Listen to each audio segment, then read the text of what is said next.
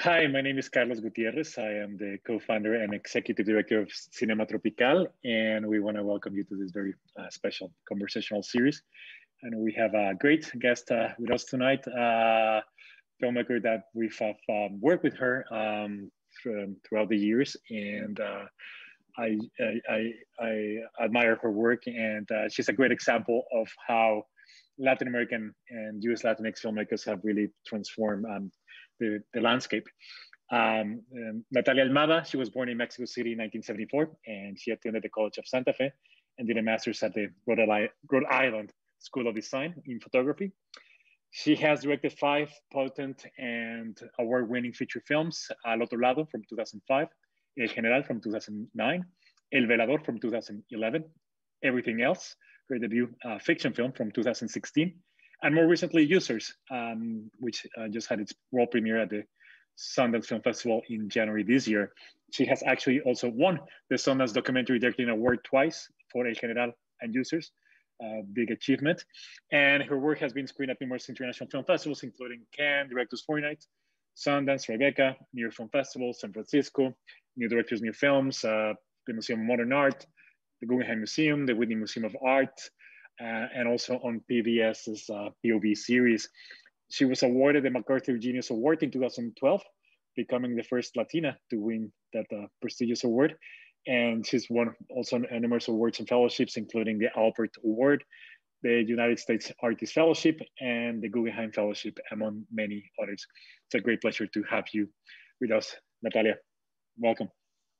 Gracias, Carlos. It's nice to be here, wherever this is. It's really a great pleasure. And also, I think there's a lot of things to celebrate, even though, of course, the context have been very difficult particularly past year. It's we're taking advantage of this celebration of the 20 years of Cinema Tropical to look back on filmmakers like yourself. That it's pretty impressive the careers that you have built, despite of all odds and all the challenges that you have faced. You have built a very solid career. And particularly it's a bigger achievement considering that even that in this country, there's very few U.S. Latinx filmmakers that have been able to build such a solid career. But before we talk about those challenges and how you have overcome them. I'm really curious about your personal biography, your upbringing. You grew up in 2 countries, you grew up in 2 cultures, bilingual, and it seems that has completely informed your work. So can you tell us a little bit about your upbringing? Sure. Well, first, it's great to be here because I've worked with you on all my films. So I feel very connected to Cinema Tropical, and I can see kind of in the way that we've worked together and in the challenges that we have faced as we've tried to put my films out in the world. We can see how the landscape has changed and evolved and what the challenges have been. So a bit about my background. I was born in Mexico City, but my father was from Sinaloa. And I grew up spending about half my time in Sinaloa. My father had a cattle ranch, so kind of in a ranch life, very wild. And my mom, we lived in the States, moved a lot. And so I never really felt rooted in any single place in the US. But I did do most of my school in the States. And I think I've just always felt more Mexican and more at home in Mexico, mostly because we went back to the same place and because I had a bigger family in Mexico and a kind of sense of roots and continuity with my life there. But I think, in terms of as a filmmaker, I think there are 2 different things that one can talk about. And I think one is my kind of gravitation towards film as a medium coming out of a bicultural experience. And so I think when you grow up I won't call it schizophrenic childhood, but I was American in the US with my mom, and I was Mexican in Mexico with my dad. So that's a very kind of different immigrant experience, or Latin American, Mexican American, whatever we call it. It's kind of more divided. It wasn't such a mixture of cultures. It was really living 2 cultures in parallel. And I think out of that came a kind of, you could say, a mistrust of language on the one hand, and a trust in images, or looking for images as a way to make sense of the contradictions and the yeah, this like that reality of having two cultures that don't combine. And then I think moving forward into kind of adulthood, and once I mean, in a lot of ways, I didn't even identify as Latina in the U.S. because I didn't know that world, and I didn't understand how I fit into it, or and once I did, come probably my college and graduate school years.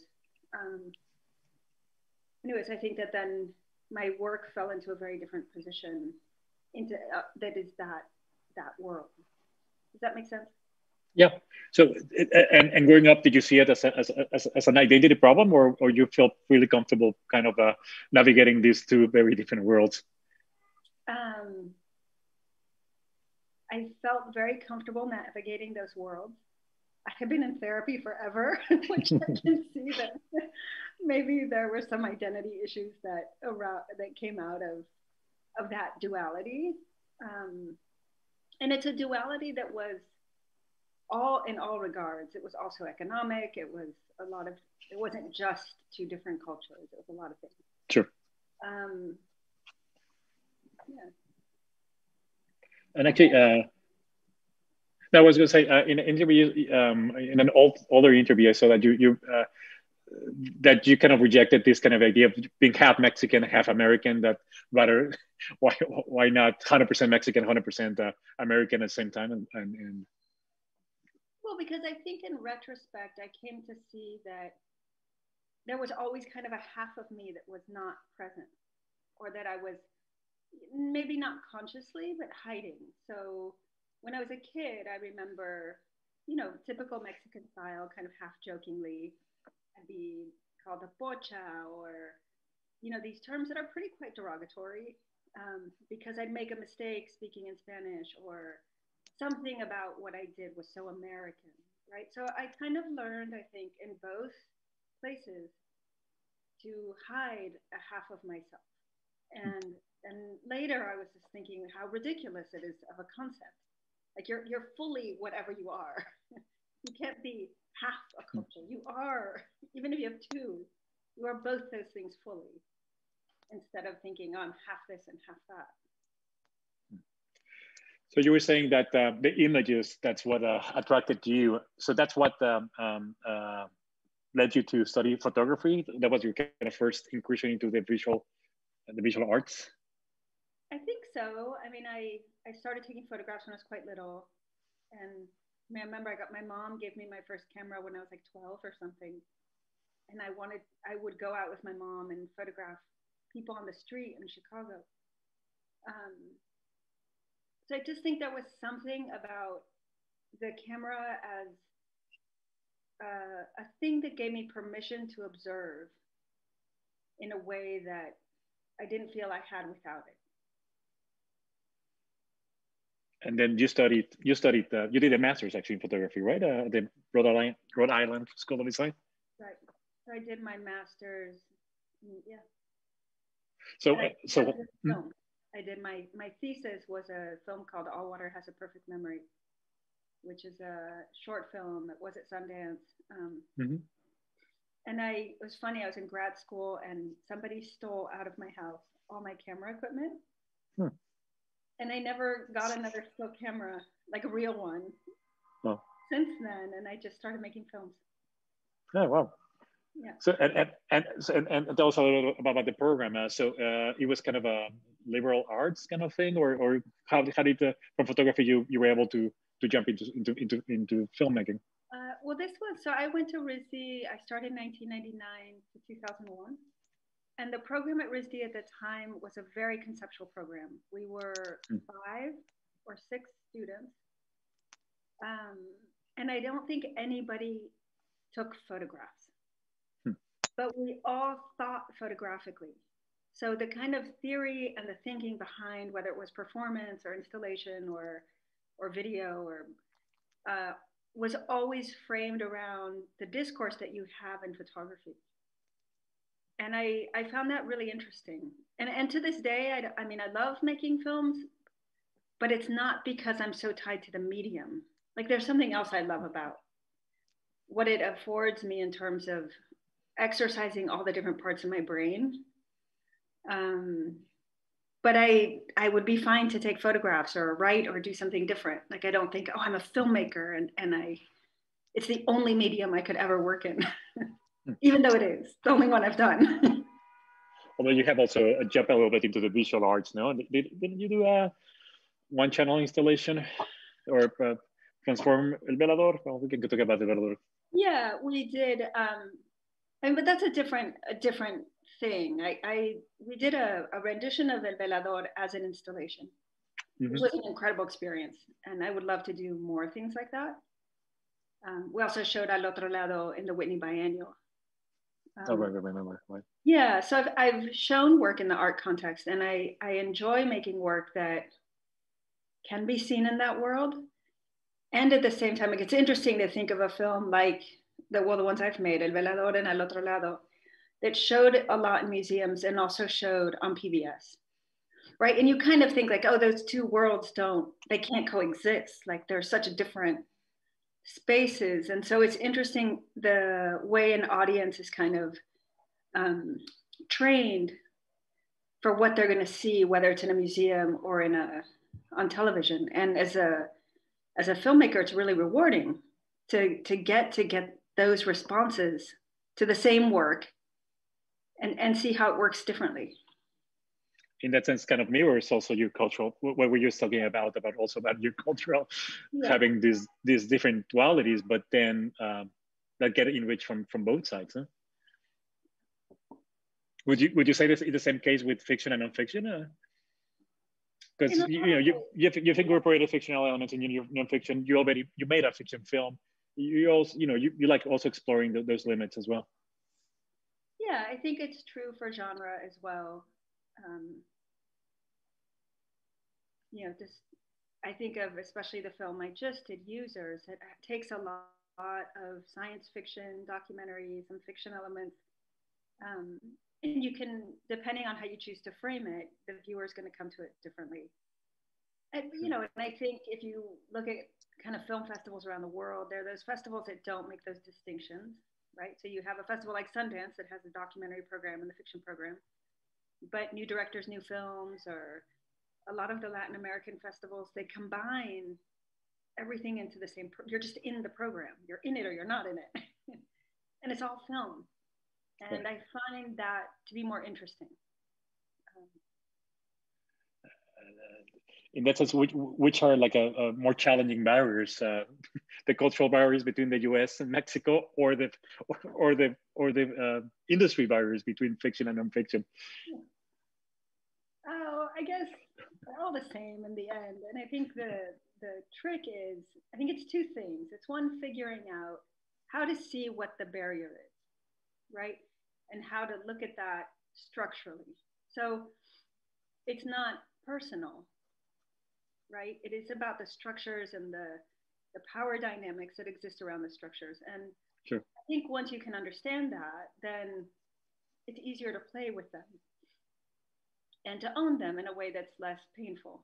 I think when you don't see what it is, what that barrier actually is, and I think of kind of a young filmmaker just starting, kind of experiencing those barriers, but not fully cognizant of where they're coming from, I think they can be very devastating.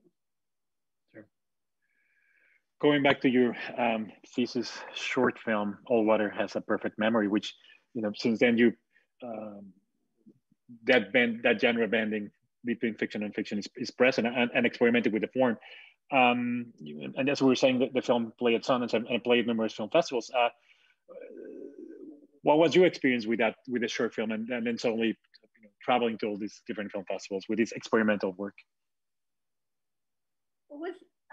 I didn't study film, and I had a professor who just said, "Well, send it to these festivals." I didn't really know what Sundance was, so I really literally stuck it in a mailbox, and that was it. And I remember I had this terrible temp job, and I got a call when I was at my temp job from Sundance, saying your film is in the festival. And it was just like crazy like that. um, and I think in a lot of ways that gave me a lot of faith in the film world because I didn't have connections. I didn't go to film school. I didn't have someone make a call for me, right? I didn't have a network. And someone saw it. Someone looked at it in that pile of mail. And that is incredible. Like that's incredible that you can get your foot in the door into such a prestigious festival out of nowhere like that. And over the years I've come to see that's rare in a lot of ways, especially if you have a feature and you have to do more lobbying and more work than that most of the time. But it was a fantastic introduction. And back then was still your submissions on VHS or was already on DVDs? I can't remember. It seemed like a long time ago. I remember, yeah. Well, it was still VHS, isn't it? Yeah, it was the 2002 Film Festival, yeah. Wow. And I opened before a short feature. And my film was so quiet, which was the other thing I had never thought about. I really hadn't envisioned the film in a theater. And so I just remember being in the theater and being, my film is so quiet, you could hear everything. And it was very nerve-wracking. What's pretty amazing about that short film is like it's a very solid and accomplished short film, and I think it still stands after so many years. Actually, it's 20 years. No, well, you finished it 20 years ago, almost premiered 20 years ago. What influences, or how are you able to master that format already? Have that mastery of the language to create that such a solid work. I feel very grateful that I didn't go to film school. And it's because I was in such a free environment to think about what film could be. And to not even have the goal of making a film, but to work with the medium. And it's the film in a lot of ways I'm still most proud of. And it's a film that it's kind of basic premise. It's a film about the death of my sister, and she drowned when she was 2. And I was just an infant. So I wanted to kind of bring together my family's memories for myself and create one. And I remember when I told my dad I had this idea to make a film about this, and he's like, well, you can't make that film. Like, that's just not a film, because what are you going to film? Right? And I just often think about that as an interesting place from which to think about what you can make films about. Sure.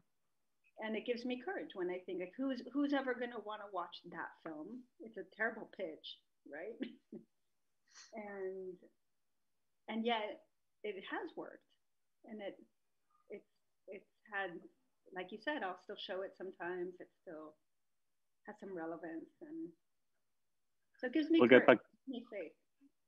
We'll get back to the pitching aspect of documentary world, but I'm curious, why is the film that you're the most proud of?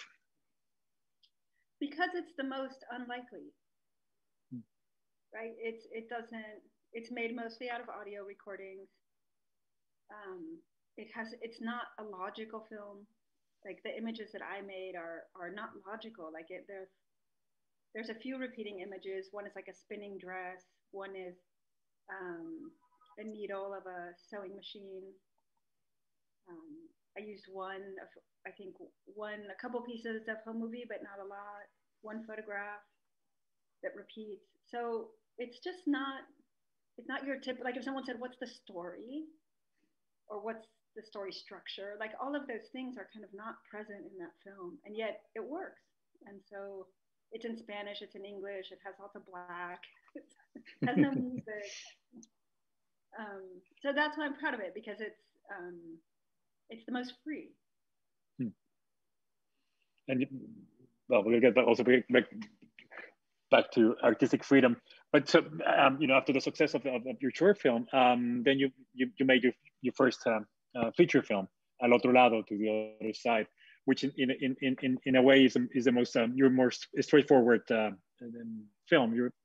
So, how can you tell us how you decided to make that your first feature film, and how did you connect it with the story with the narco corridos and immigration, which at the time, 2004, when you shot it, premiered 2005, nobody was putting both subject matters together. You know, they were completely separate topics.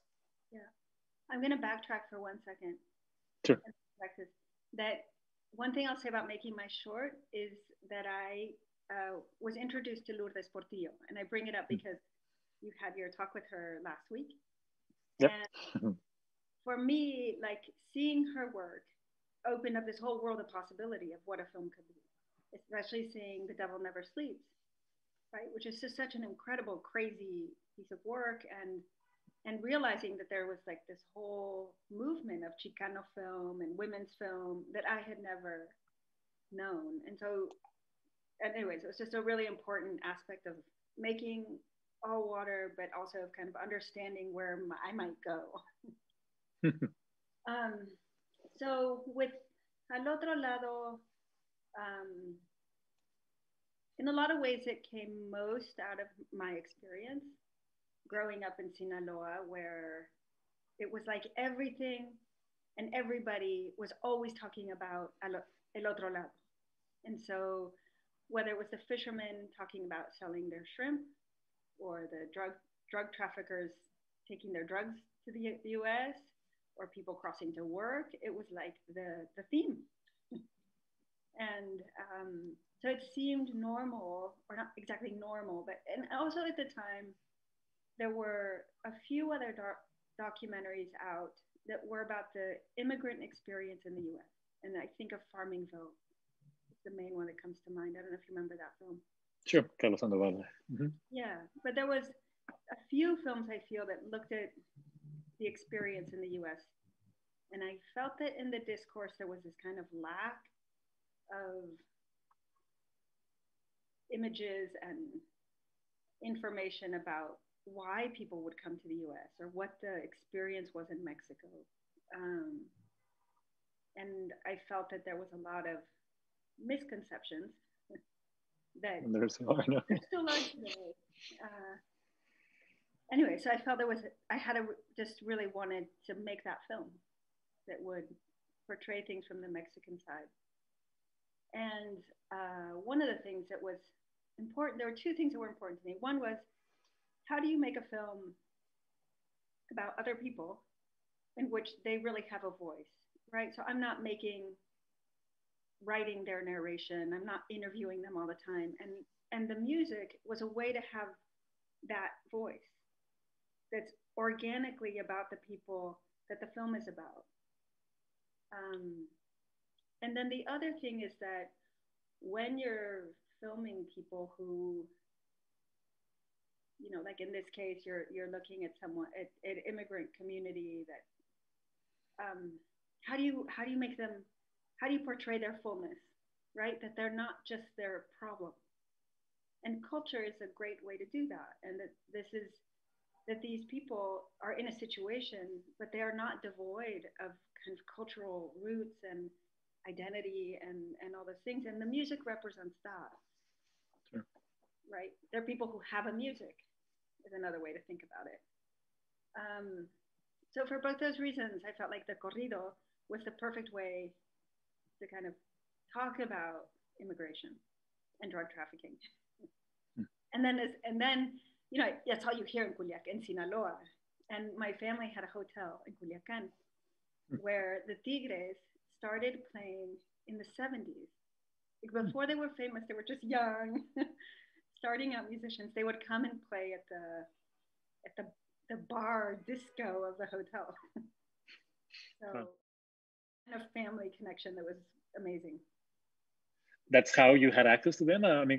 You feature Los Tigres del Norte, but also you feature Jenny Rivera when she was, you know, starting her career, or like she was about to become a really, really, really famous. The late Jenny Rivera.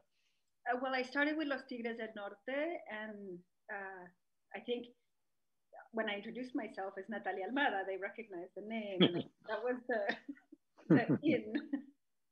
And then from there, I worked with a writer named Elijah Wald, who wrote a book called Narco Corrido, and he kind of guided me on who the important, musicians were in the corrido world, and helped make introductions and really helped me kind of with that aspect of the film. What's crazy looking back in retrospective, again, the film premiered 2005, just one little more than a year later, 2 years later, the Mexican government really declares not only the war to cartels, but also the war to narco culture. Or like they put the whole culture that you were portraying as also kind of the enemy of the people. It's kind of interesting, no? How they use it against the people, not against that, or that was a scapegoat against the bad policies. No? Yeah. I mean, I think there were, when I was filming already, cases of music that was being censored, and there was, like, I shot at the cemetery where I made El Velador. I shot there in Al Otro Lado.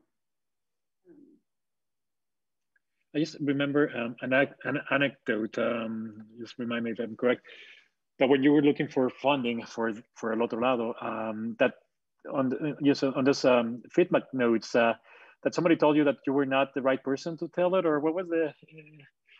Oh, I had such a bad time raising funds for El Otro Lado. And, it was my first film that I was ever writing a proposal for, raising money for. And I actually didn't get any money. I had a NIFA artist grant, which was like $7,000 or something, which isn't much in a film budget. Sure. But I got my first check from public television when I was already color correcting the film. So it was rough. But yes, so one of my feedbacks, because when I was pitching the film, I would often feel this need to explain things. Like, I couldn't just say I was making a film about Sinaloa, because nobody who was going to be reading my proposals would know where Sinaloa was, or about corridos, because nobody knew what corridos were. Or so I often had this, which I think is common, this kind of need to explain everything, which makes for a very dull proposal. But in that process, at some point, I received some feedback saying that the way in which I was presenting corridos to a mainstream American audience was not correct, which is a horrible thing to be told, because at the end of the day, it is my culture. I grew up with corridos. I'm not from a drug trafficking family, but it's the world I grew up in, What you were saying, but it's not only about writing the grants. A lot of the times for Latin American, US Latinx filmmakers are asking also to be very specific in their narrative. So, that you have to put Sinaloa in the map in the film to explain to people. How have you dealt with it? How to avoid being didactic in your films versus all this push from the funders and a lot of people in the film world asking filmmakers to be very specific, because otherwise to explain the cultural specificity of the projects. I think it's a little bit what we were saying at the beginning. It's understanding what's structural. So I think that funders, or they want that kind of certainty because they're uncomfortable with all these things that they might not know and that they're unfamiliar with. Also important, I think, is to recognize that when someone doesn't know something, they tend to think it's not important, right? If something's not on my radar, it must be because it's not that relevant in the world. So why would you fund a film about that thing? Sure. Right? However, if you think about most of the films that you love, or most of the art, or most of the music you love, your entry point to it is most likely not informative, right? You fall in love with something because it seduces you one way or another, like beautiful image, or it's mysterious, or it's something, but it's not usually logic. And so if you hold on to that idea and trust it, then the goal becomes, how do I entice you rather than inform you? And if I can entice you, the information will come and you'll accept not knowing as I take you through this journey, you know, whether you'll find out or not. Does that make sense? Sure. And then, but in that sense, do you see a separate process in terms of how you pitch and how you present a proposal for a film versus what happens at the end with the movie, with the film? Do you have a lot of room to maneuver in terms of what you present and ultimately what becomes? Because I'm also thinking, and that's probably a good segue to talk about like in general, about pitching in general must have been a very difficult project to pitch. And just to finish the idea, I always think of Patricio Guzman, who, you know, he always mentioned that he when we started pitching Nostalgia for the Light, nobody funded the film because, you know, nobody understood what he was trying to do with the essay format and bring all these elements. And so he basically self-funded. His wife produced the film, and but then, you know, became such a landmark film. And that's kind of the contradiction of cinema. No, cinema is made about films that break the mold, but then when you go to funding and you go to you know, to pitching, it's about filling certain molds as well. Yeah, I mean, I think maybe, I don't know if it's because I've made enough films now that I'm less inclined to stay in the frustration of getting the funding. And or even the distribution or the right press or whatever it is, or and I guess I feel like funding, trying to raise money for a film is a drag, and the odds are against you no matter what. And so how, you know, it's a little bit what I was saying before. It's more a thing of, like, I know these things, right? I know that the funder is not going to think that my Mexican film is important. I know that they're not going to know a lot of things about it. So give it up, give that up. Don't even try to solve that problem, but rather hold on to the thing which I know that I can communicate as relevant. I don't know if that makes sense, but sure. Mm-hmm. Basically, selecting which fight you want to. Yeah. No. Managing your creative energy to the things that are important for you, I guess. No? Yes, and feeling like you actually have a lot of control in those proposals. You know, it's that typical thing that people say, like, you don't have to answer the interview question, you say what you want to say. It's the same in a proposal. Like, you have to figure out how to say what you want to say through their question. But what's important isn't to answer their question exactly, it's to say the thing that is true about your project. And the thing that you believe in. And if you have that conviction behind what you're doing, it's not that hard. Right? So if you can bring that kind of confidence and clarity to the forefront, rather than, because what happens is if you're just trying to answer somebody else's question and that somebody else doesn't know your project, they don't actually know what to ask. Right? So there's just a way to flip it a little bit that is, for me, has been important to make it less discouraging. So from to describe it, a more straightforward documentary of Al Otro Lado, which, you know, was pretty impressive. Also, the success of the film, and you know, the film had a 1 week run at MoMA, and actually it was, remember perfectly that night. And you brought the protagonist, Magdiel. It was a very special screening, and then, you know, the film traveled a lot.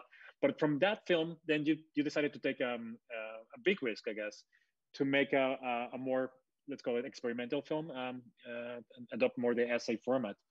How did that project come about, El General? I actually thought I would make El General first. Oh. Because I got these audio recordings that my grandmother made about her. She was going to write a book about her father, who was president of Mexico in the 20s.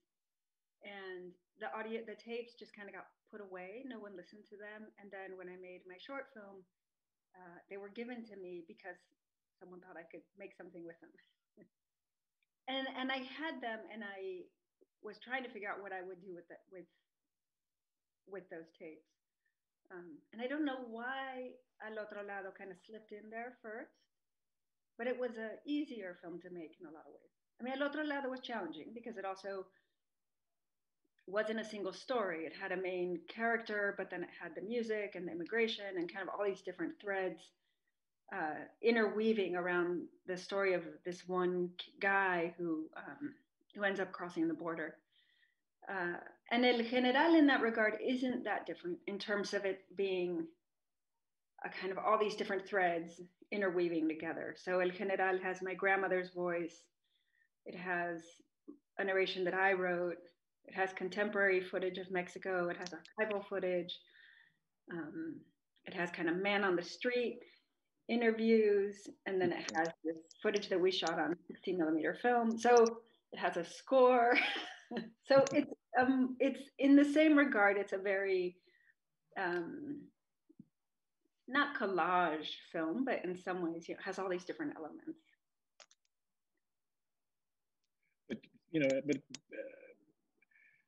it was kind of an ambitious project in terms of creating that collage, because and that's what I'm admire from your career. You're in each film you're taking risks. You're taking artistic risks in terms of particularly in terms of the form. You're really pushing yourself to the limit. So how do you say to take those risks in terms of form? Well, El General, it's funny because I had my first residency at McDowell right after finishing El Otro Lado and right when I was starting El General. So I went there and I hadn't shot anything yet. And McDowell, it's this amazing residency program in New Hampshire. It was February, so snowy, and you get a cabin in the woods. Right. I would sit in this cabin in the woods, listening over and over to my grandmother's tapes. And it was really like being transported in time. And for me, it was like getting to talk to my grandmother as an adult. And she just came to life for me. And I feel like in those 6 weeks that I was at McDowell, I just maybe more than any time, I like went into some kind of trance. And I was in the film all of a sudden, like I was going, and I started writing and working with a voiceover of my own, and it just figured it out there. And there was something about that experience, which is also kind of contradictory for what the film is, that felt like this film is not just about the past. It has to be in the present because I'm in the present and they're existing for me in the present. And so it's shaping the way I see, it's Mexico in 2006, we had elections, it was a crazy time. So her voice was always with me as I was seeing what was happening. And that really guided how I made the film, like the decision to have a contemporary side, the decision to include my voice. And then it became a really fun film to make because it was like a game of stream of conscience. And I had just moved to Mexico City as an adult, had my first apartment that was mine in Mexico City. And it was right next to this hospital that had this massive mosaic of a virgin on the wall against my building and a spinning statue of Cantinflas. Right, I remember that in Almada Vergones. Yes, I would walk by there and there was the statue and then the whole having to get my gas delivered and waiting for like the sound of the gas delivery. It was just amazing. And all those things kind of, I would be like, I know this is the life of this film. And then the game would be like, how do I take you there? What does Cantinflas have to do with my grandmother? And what does that gas delivery man have to do with Calles? And to kind of make those connections in space and time was a fantastic game. The film is also, for me, another important element of a film is that I think it's part of a generation of Latin American filmmakers that talk about privilege and the political violence from within that, traditionally filmmakers would not the previous generations would not necessarily talk about those issues, and the power was very secretive. Everything happened, inside. So the film really opened the doors. It's kind of ventilating the house. In that sense, was there a very different reception for the film in Mexico than in the US, or how do you see it in that regard? Yes, I mean, I think the film, I remember I had a screening, I want to say it was in Chile. And somebody in the audience said, like, I hope one day we can look at our history this way.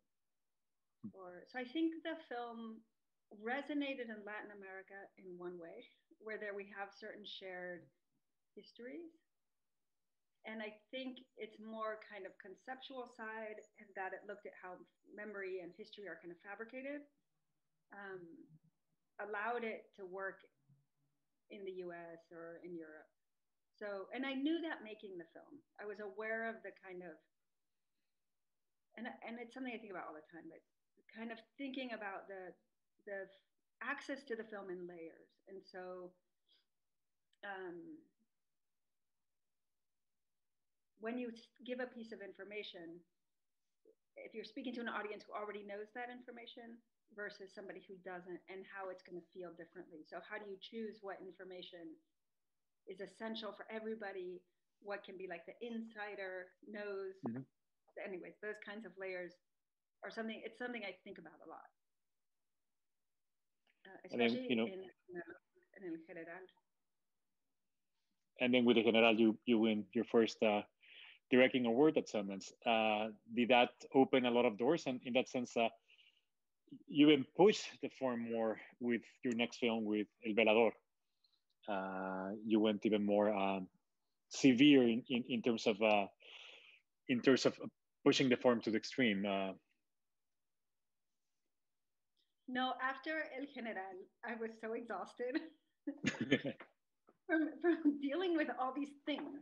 Like, the score was really hard to do, and it was hard working with all the musicians, and all the archival footage was hard to get the rights, and it was hard to, transfer it. Everything was so hard.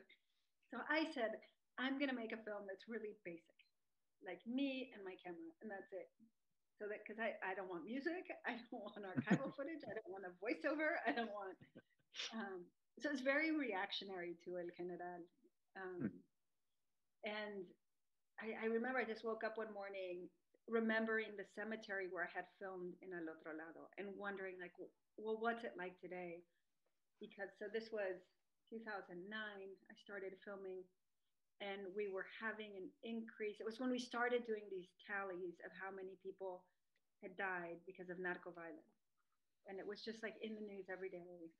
Sure. And I can't remember the numbers at the time, but it seemed like, this is insane. Like, how could this be? And it's crazy to think that those numbers just, right. Yeah. So I went back to that cemetery, and I thought, well, this is going to be a very easy film, because I'm going to just film the construction of a mausoleum, right? And I'll have a cast of characters, and I have a perfect arc. Like, it's super easy.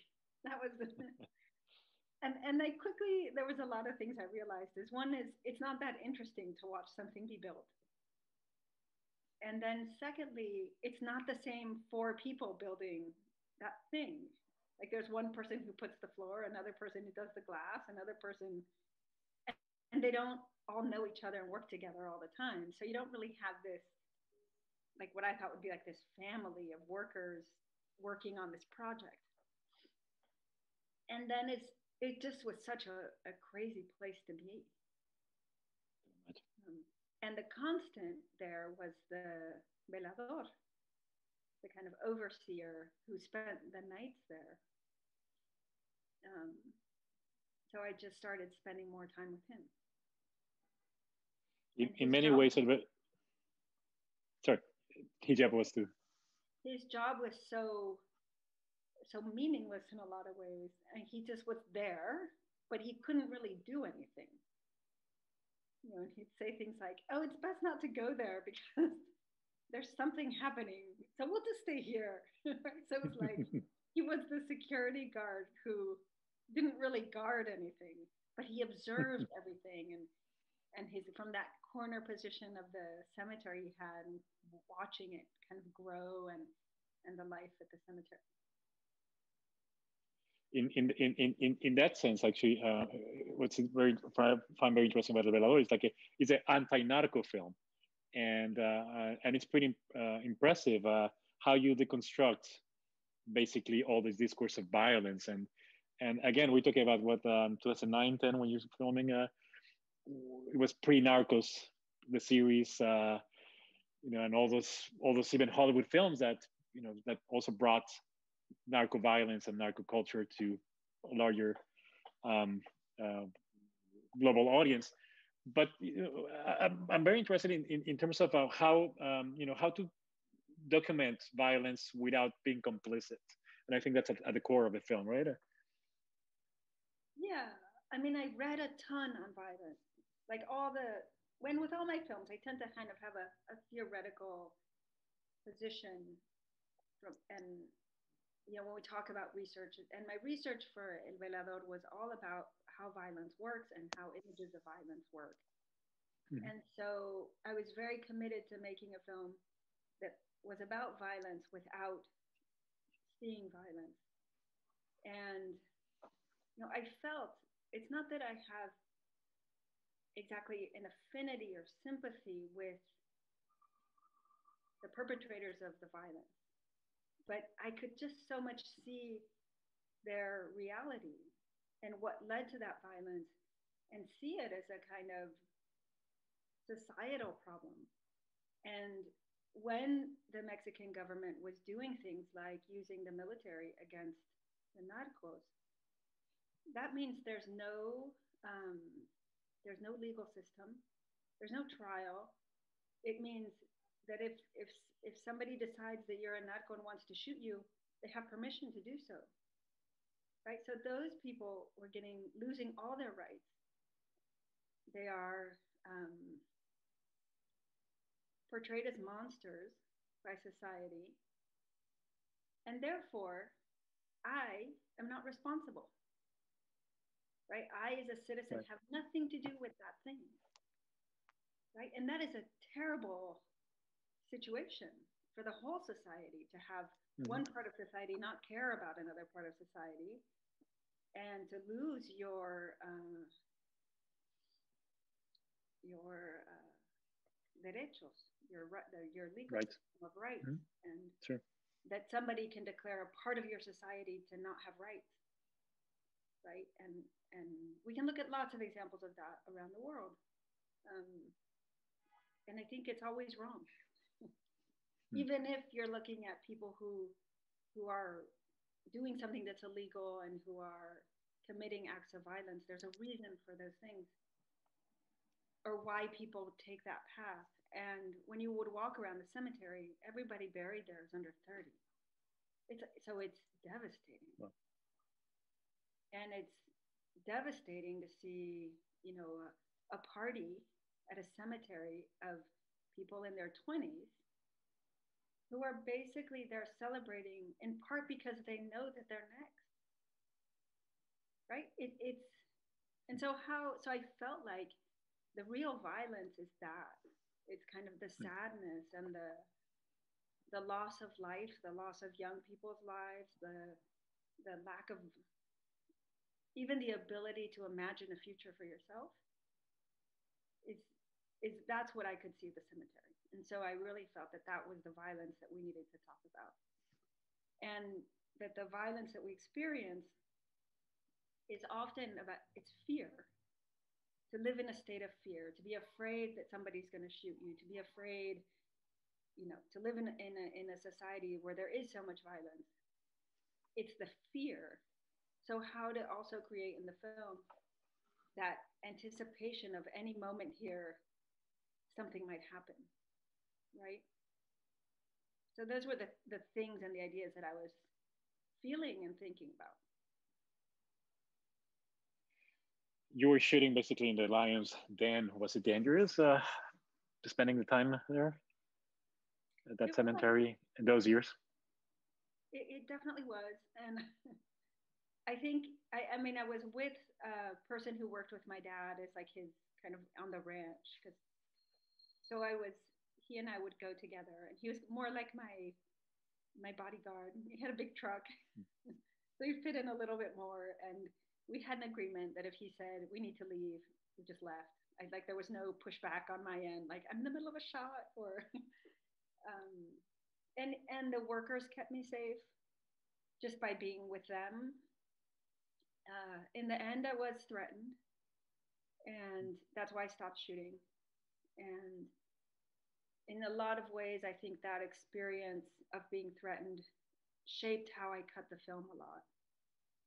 I suddenly understood something very clearly that before had only been an idea. Theoretical. Mm-hmm. Right. And it also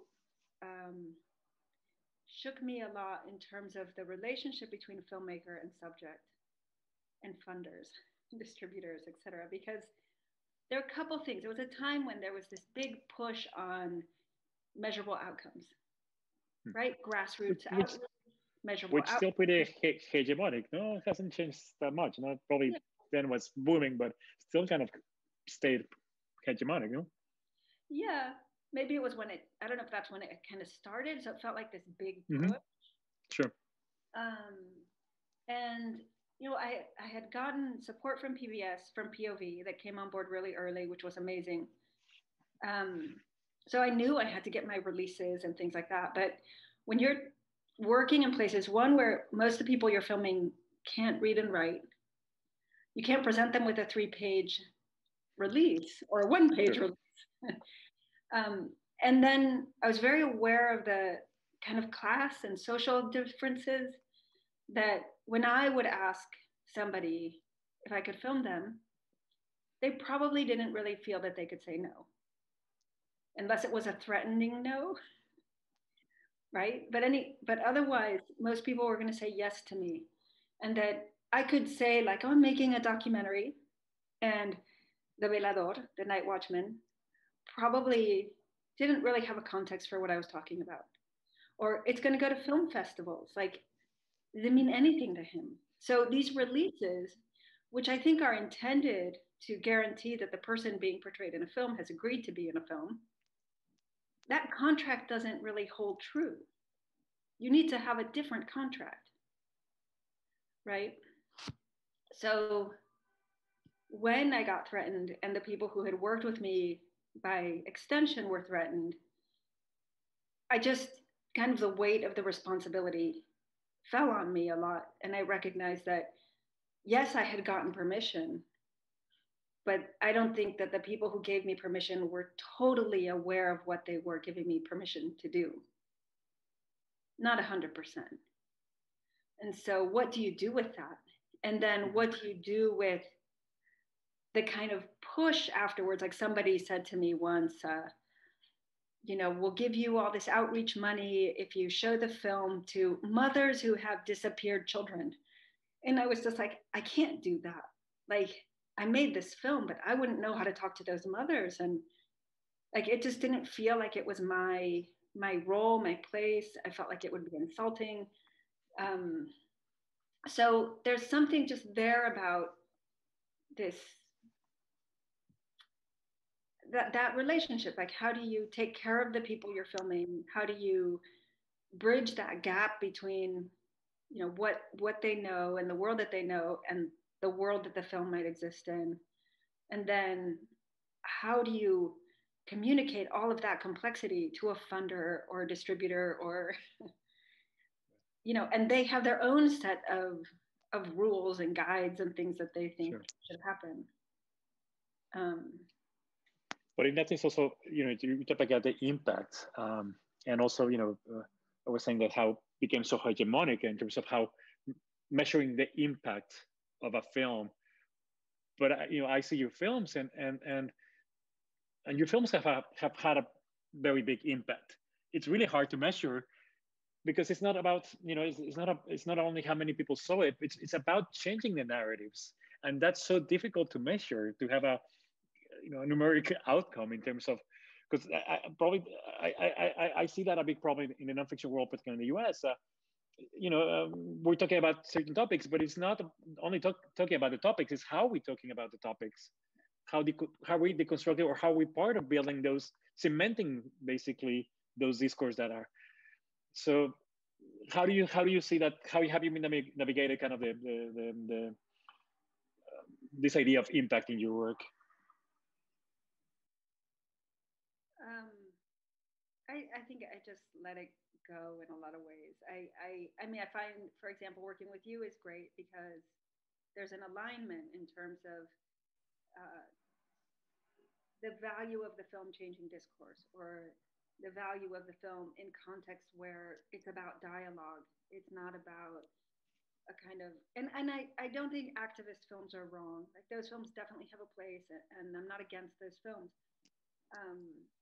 I don't make them, and it cannot be the only way in which we measure films, measure their kind of effectiveness, right? So I think, like you said, for me, to make a film that situated you in that moment of so much violence, and let you sit in it and stay in it and think about it and kind of experience it, that was my goal.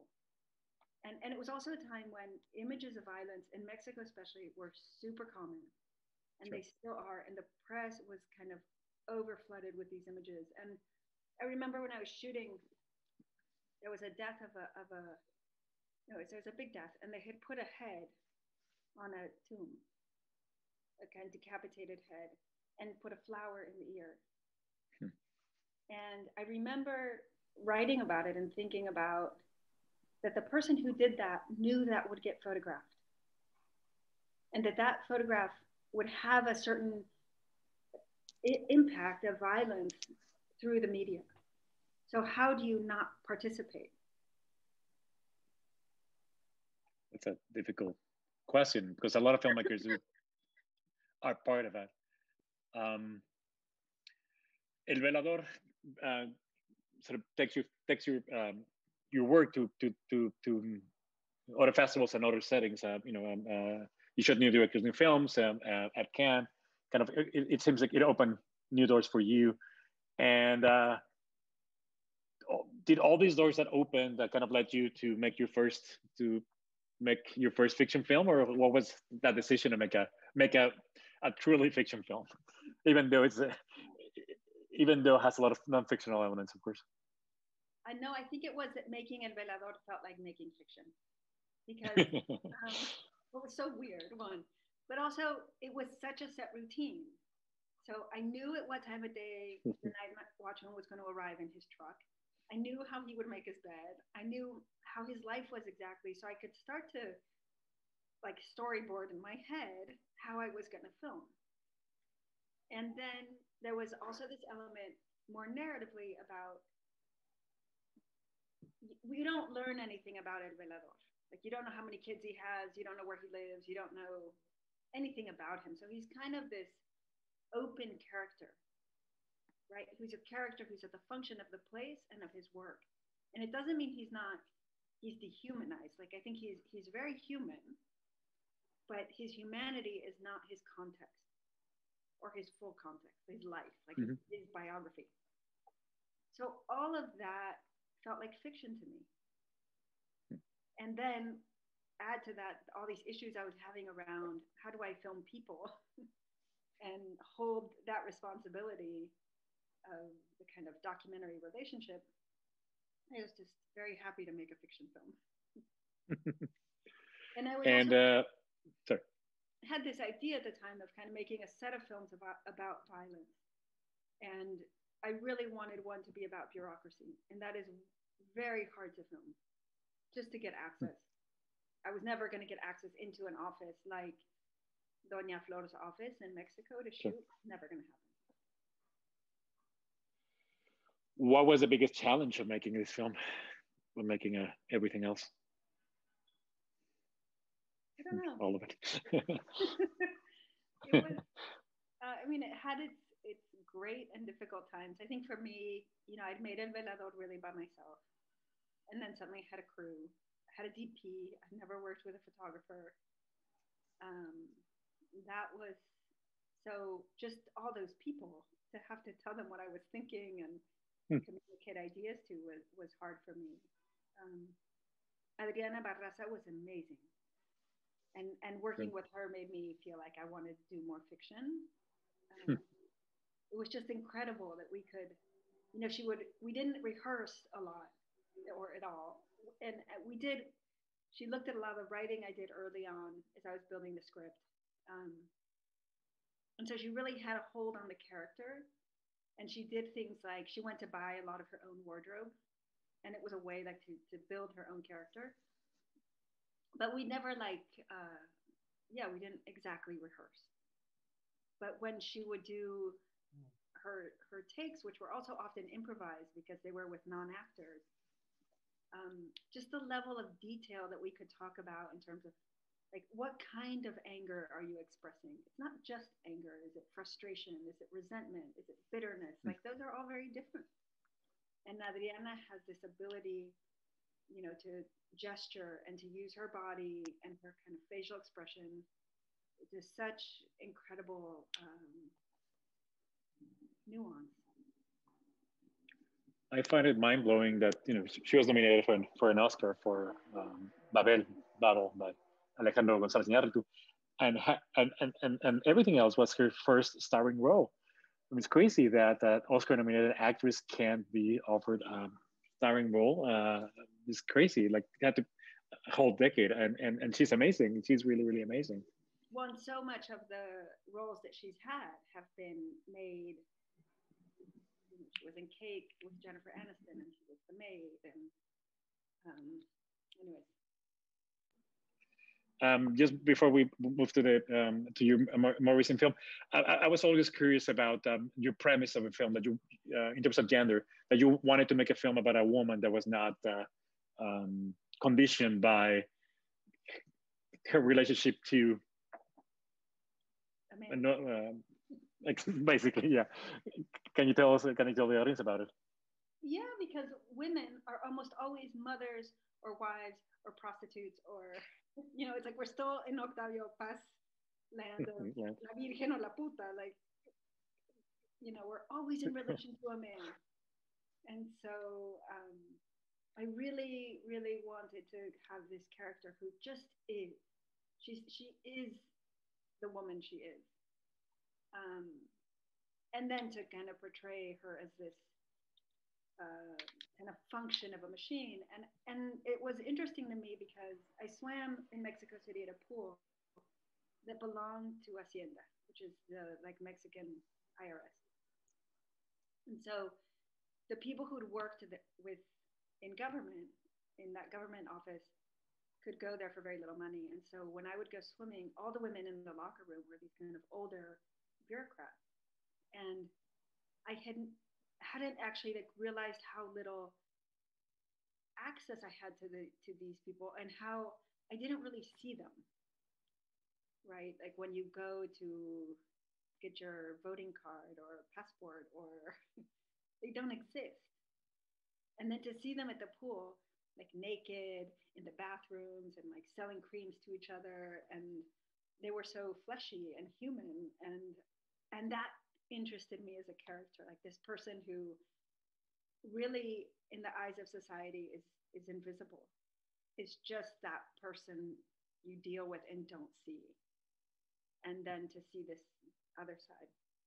And the place where I swam is just fantastic. It's where we filmed, and I loved the bathrooms and the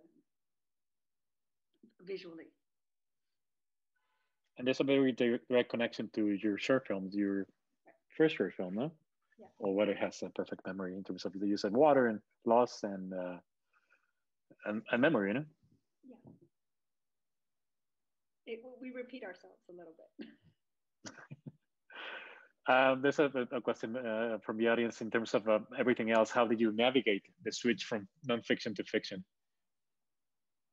And what kind of atmosphere do you want to carry across from your nonfiction films to your fiction? Well, I'm not sure if this is the right answer to the question, but one of the things that struck me as I was preparing to make Todo lo demás is that I did a lot of reading on acting because that was my real fear. It was like, how am I ever going to direct an actor? And I was scared of actors. And it was very clear to me that in fiction, the performance is key. Like, you can have a fantastic script, you can have fantastic camera, and if you don't believe the performance, it's over. So, whereas you can have a great performance, and if the camera is so, it's okay. You'd rather have a great camera, but if you don't, if you really connect to that character, you can still hold a film together. So I was really nervous about how I would direct actors. And as I was reading, there was so much common language between the books on acting and the books on documentary that I suddenly felt much more confident. It was, and I realized like I'd spent all these years looking at people through the camera. And I knew when I was looking at someone and I could tell when I could trust them. I could tell when I was seeing something sincere, and I could tell when it was bullshit, right? And it was so clear. When you and any, I think any documentarian will say that to you. You can totally tell when someone's bad acting. So once I kind of understood that, bringing that into the fiction gave me confidence, right? That I would be able to know. And Adriana is fantastic, but I also had all these non-actors that I had to evaluate. Maybe it's a good time to bring. I read somewhere that you were comparing filmmaking, non-fiction filmmaking, to musicians and how they improvise. So it seems you're also making a correction, even in the fiction world, no? Like it seems so. Adriana would anchor precisely kind of a scene, but then it was improvising in working with all these non-actors, no? Yes, but I think I was probably talking more about el general or el velador in terms of thinking about improvisation, and what I was thinking about was how you think about duration and how you think about yeah, I was dating someone who's a jazz musician, and it was so I got a lot of exposure to jazz, and the kind of improvised jazz where there are parts you're just like, this is just chaos. It's so unenjoyable. Like I don't like this. I don't like it. And then in that chaos would come a melody or something recognizable that would feel so pleasurable because what had come before wasn't. And so I was thinking about that kind of tension and release that happens based on duration and based on comprehension also. In that was the way I experienced improvised jazz. How you can work with that in film, right? In essence, you've edited all of your films, right? Yeah. So did you take a lot of cues from jazz music in terms of how to edit? Was it? Well, in this regard, yes. To think about, especially working in my films, often with duration. How long do you hold a shot, right? My films are very inefficient. I don't cut as soon as you get it, and so that duration is about. Okay, it can be about a couple things, and one is, I know that you're going to look at the shot and you're going to see, I don't know, there's Carlos on the screen, right? And then if I hold it longer, you might be like, oh, it looks like Carlos didn't shave today. Oh, I hold it longer. Oh, there's some books in the background. And those layers of reading only come with time, right? So thinking about duration, almost like edits, I could do the same thing by cutting to those different things as like cutaways, right? But I can also hold the shot and trust that you're going to navigate through it. And the longer, and then there's this other aspect that's like, there'll be a point in which you'll start to wonder, like, why am I still here? Why am I still looking at this thing? And when you cut, that cut is going to have a feeling to it. And that can be a kind of action. or narrative element, just the cut itself. But that has to do with how long you were in the space you were in previously. And that was for me, and I know this might not be true for anyone else, and especially not a musician, but for me, that was the improvised jazz, right? That the discomfort, how long are you going to hold that discomfort, or how long am I going to keep you in the chaos? And then as soon as that melody comes in, you're going to feel a sense of relief. In another recent interview, actually, I was reading a Variety interview about your new film, and you say that making a fiction film took all the fear you had. I guess in order to make this new film, what exactly were you referring in terms of those fears? Well, I think what's really scary, aside from working with actors, is also that when you shoot a fiction, you have 6 weeks and it's a ton of money. At least we had 6 weeks, and it's like you're just pouring all that money out. And all these people are dependent on you. And if you didn't get, the shots that you needed in that set when you had it, it's gone. And the stakes are really high in a very abbreviated amount of time, unless you get to work like Carlos Regadas or a few other directors who kind of get more time and more freedom. I didn't have that. So I felt that pressure and kind of going through it and learning to deal with it, and learning how to communicate to other people what I wanted, and kind of be the boss in that way that women usually are taught not to be. Just made me feel like, okay, I can do whatever. In terms of scale, in terms of scope, in terms of scale of scope, you're still working with limited budgets, no? So how do you? Was it the case with the new film too, or you had a little more budget than with previous films? I had more of a budget than I did with my fiction for users, and it's thanks to finally having producers. I worked with Josh Penn and Elizabeth Lodge Stepp, and they really came to the table and are fantastic producers. And I'd never had that kind of producer work with me. I'd worked with Daniela La Torre, who's worked on all my films. Right. But we kind of grew up together making films, this kind of different story. Anyway, so Josh and Liz really pulled through financially. It's the first film I've done that has equity on because we had a Oficina to do all of Todo Lo Demás, so Mexican government grant. And all my previous films were totally funded by grant. So Users has a mix of private and investment and grant.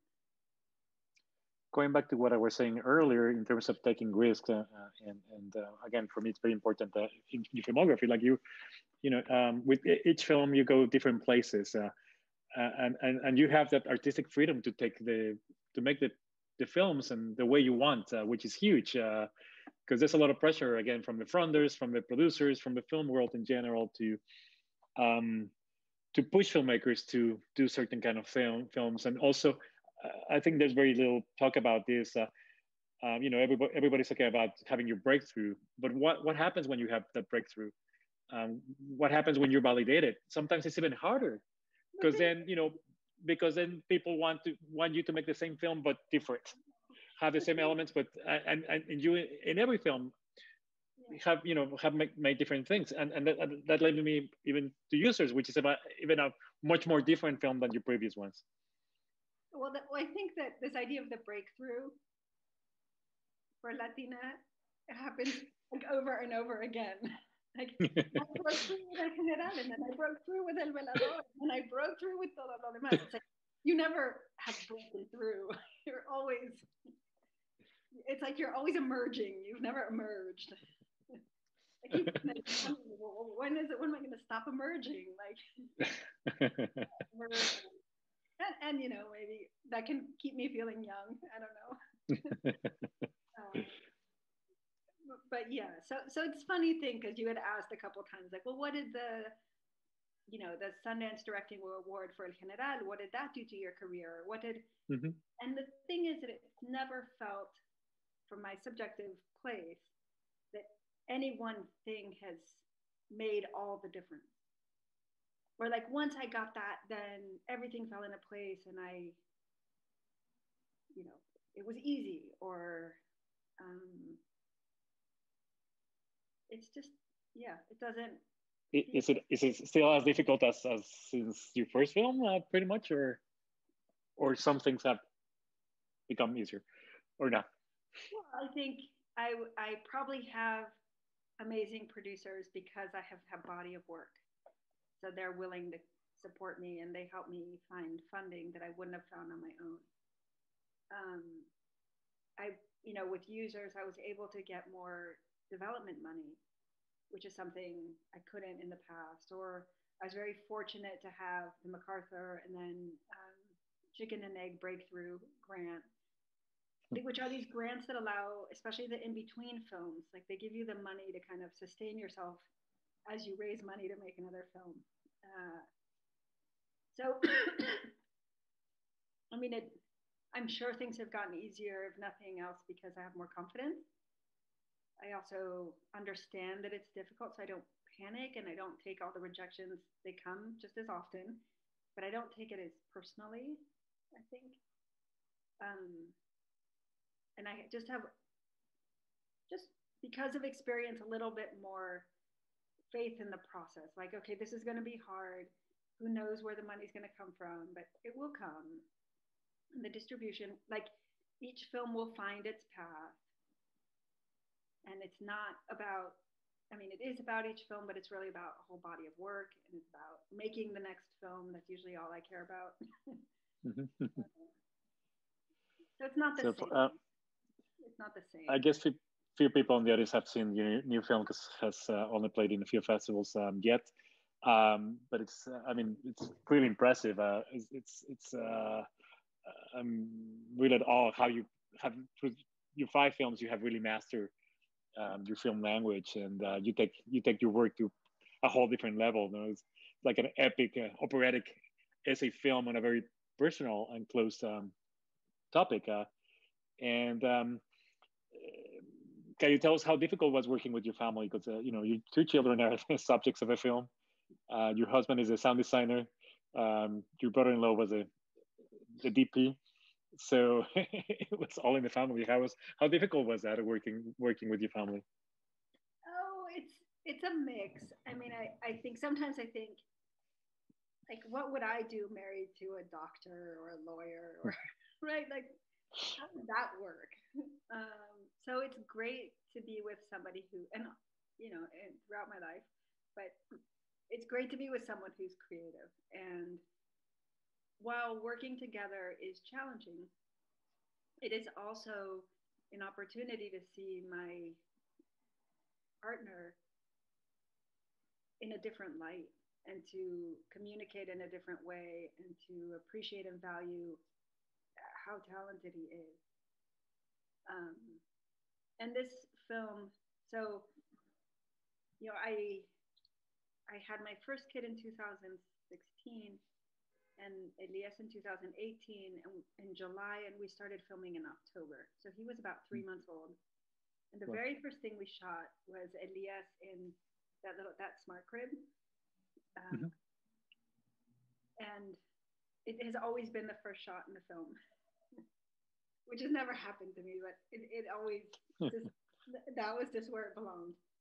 But I feel that, I was just afraid of having kids for a lot of reasons, but afraid of losing my career, um, it's just very hard. It's hard to see how it's going to work when you don't have kids.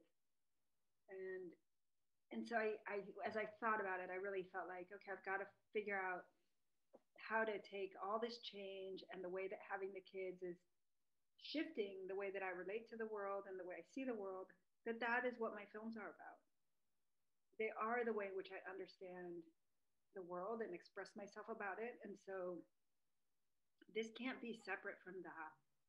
And that having the children gives me an opportunity to explore these things differently. And then Dave's dad is one of the people who invented the internet. So suddenly I'm living in San Francisco and I'm in a family that is in technology, and Dave's relationship to technology is so intimate that all of it just felt like I want to make a film about all of that. And then these questions that come up when you're a parent, that it's like, do I show my kid the screen or do I not? Do I use the smart crib? Do I not? Like, you're constantly faced with these very banal questions that you can just answer them and move on, and answer them from your gut of like, of course I'm going to put a cartoon for my kid on the airplane so they don't bother everybody. Like, that can be a gut feeling and that's fine. But for me, it was like, oh, this is an opportunity to like explore and then think like, well, what happens if I put the kid in front of the cartoon on the plane? And to really kind of, it was a little bit like making El General, where I would let these things that were in my life kind of trigger associations. So all of that, and I think in a lot of ways, feeling a little bit, I miss Mexico a lot living in San Francisco, and I don't feel the kind of deep connection I feel to Mexico. So I feel a little bit unrooted, and so making a film that in a lot of ways is also without geography. It's not as much about people as my other films in terms of how I engage with the world. And I think it has a lot to do with kind of how I feel here. It's about alienation as well, no? Yeah. Some kind of alienation with technology. The use of sound, and actually throughout your films, but I guess probably even more evidently here. You put a lot of attention to your sound design.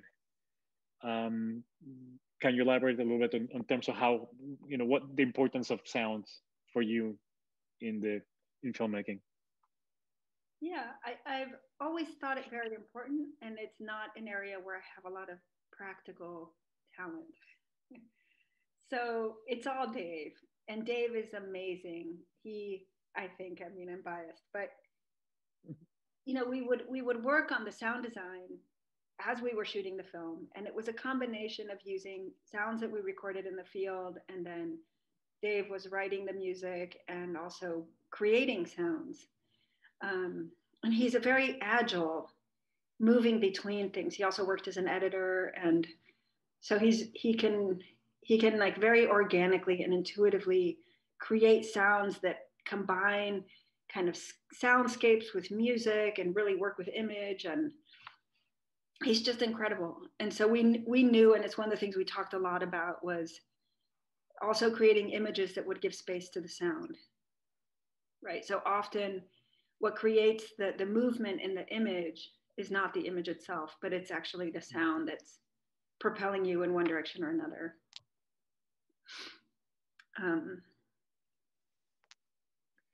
One of the film, it's an essay about technology and our kind of fascination and our fears, our philosophical and moral fears with technology. The big irony is that because of the pandemic, you basically premiered online at Sundance. It's a big irony or how have you lived this 4 or 5 months almost of the life of the film remotely? It's very disappointing. I mean, I think I have so many feelings about it, but I think that the guiding thought that I think is the valuable one when we decided to submit to Sundance was, for me, that the film was ready. We had to push a little bit, but it was ready. And to wait just for the pandemic to end because we didn't want to be in the situation we're in, to me felt like that is not my job as an artist, right? Mm-hmm. My job is to engage in the now with life as it is, whether I like how it is or not. And it is a film that is conceived for the theater. It's in Atmos sound. It's visually meant to be on a big screen. It's meant to be, if you're not focused on the film, it's a terrible film to watch because it's very slow and and meandering. But you know, I watch it. I watch it in this screen, and believe it was not the case. I mean, of course, I'm dying to say it on the big screen, but just to, it was not my experience. If you're like cooking dinner and doing 50 other things at the same time, well, it's not like you can just jump right back into the story. And the film is asking you to be with it. So, and the computer and the way that we engage with our screens is not often 100%. But so the two things I feel were important was, one was to say, well, like this is the time. This is my time, and even if I don't like it, it is my job to engage with it.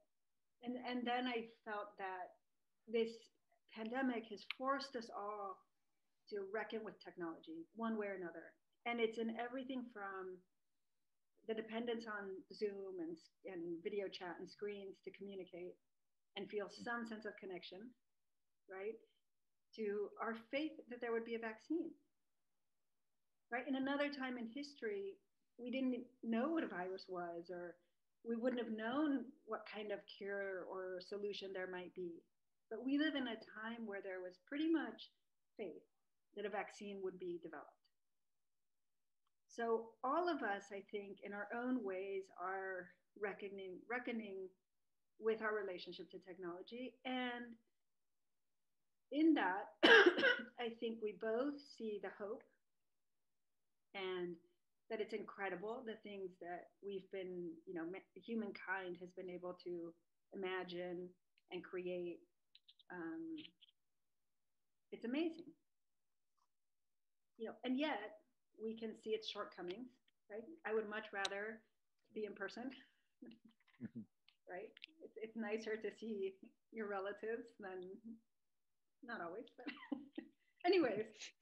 Some of them. Yeah, we see them.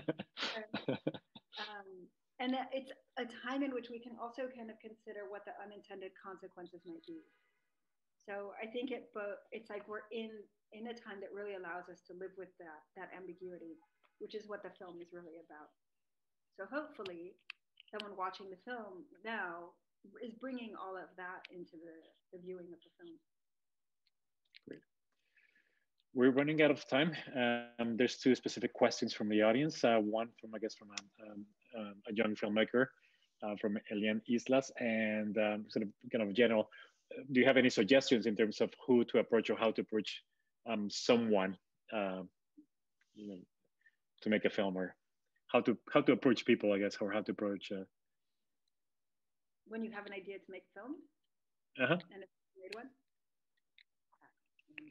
I don't know. I think everybody kind of marks out their own path, but I feel like, I think one of the issues I have with film school is this idea that you have to have like your proposal and clarity about your whole project, or you have to have funders in order to kind of start. And it doesn't totally make sense all the time. Like sometimes you don't know what your film is going to be until you start working on it. And sometimes you know, when you think about it, like, why should anybody give you money if you've never made anything? Right? So how can you work independently? How can you work, you know, make films that don't cost as much money, or work with people, your peers, right? Who, and share, you know, exchange work hours, or, yeah, but I think the bigger question is, you know, how do you have the confidence to just make your films, to know that you want to make films, to know what films you want to make, and to do it, right? And that the proposal process and the raising the money process is kind of not an excuse to not do that. Where do you grab your own confidence? Because you know, it's hard, I guess. Where do you draw your own confidence, or and looking back in retrospective, where, you know, what are the sources of confidence for you? I mean, I think this goes back to talking a little bit about where we come from and our background. And I feel like I was really lucky that I went to a very privileged boarding school for high school. And I was told like every day at that school how great we were. We were people who would do amazing things, and um, whatever it was at the time, it was we would be the ones to find the cure for AIDS, and we would be the ones to, um, and that's empowering to hear those things, you know. And if you don't get that from your family, if you don't get that from school, if you don't get that from your community, and I think that this is where the real struggle for most Latinx filmmakers is, that if we're coming from being marginalized in society, that sense of empowerment or entitlement to do something is most likely less present. Like I had this interesting experience pitching users, and you know, I would say, oh, it's a film about technology, and everybody we pitched to knew exactly what I was talking about. They had an idea. No one was like, what's that? Right? And they would immediately say, well, that's so fascinating. Of course, you're going to look at biotech. And then they would talk about biotech, or of course, you're going to look at robotics, and they would talk about robotics. So, everybody would just project whatever they wanted to. And this is so relevant, and this is such an important film. Right? And it was like, oh, this is what it feels like to make films that are in the center, right? It's so affirming. And so if you think about not having that because you're making a film about a community that is not in the center, or that nobody has heard about, or that's marginalized in one way or another, well, you lose that opportunity to feel that whatever you're working on is worth anything, right? And instead your pitches are about, well, what is it? Where is that? And what is that? And who cares about that? And who's your audience, right? The big one.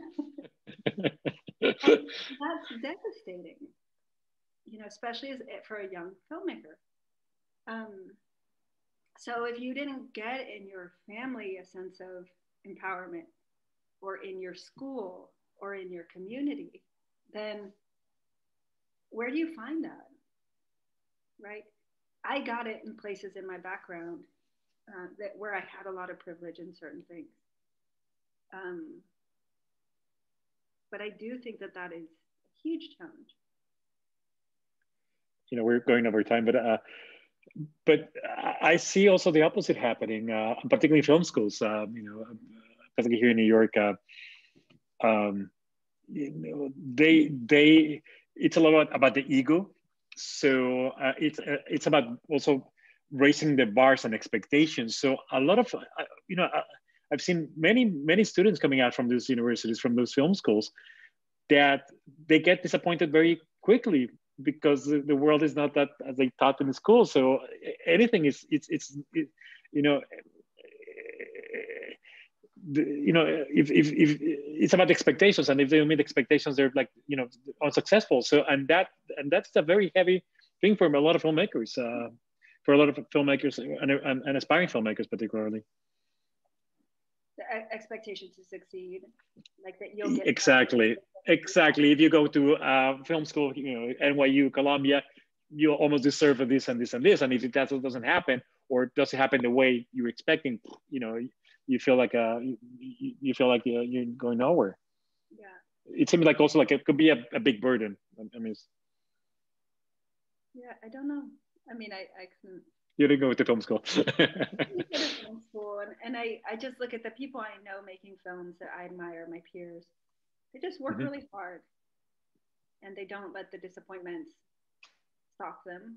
They're passionate about what they do, and they work really hard. And it means doing a lot of things you don't want to do.